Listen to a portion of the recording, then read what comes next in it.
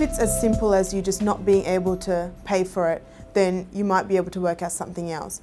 Often the problem is that people just don't want to, it's not that they can't afford to. So maybe make it obvious and make it clear to your neighbour that you understand that there is an issue with the fence and you acknowledge that there is a need, but that at the moment, because of your financial circumstances, that you're actually unable to.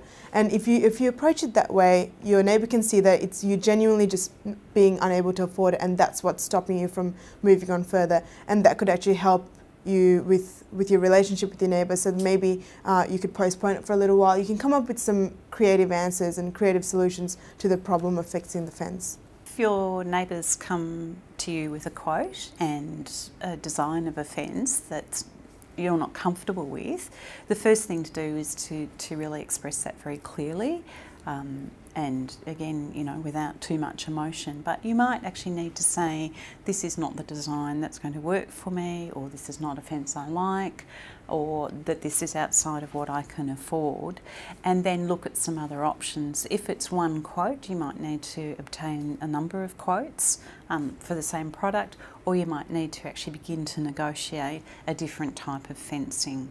And give your neighbour some understanding of what is affordable for you or not.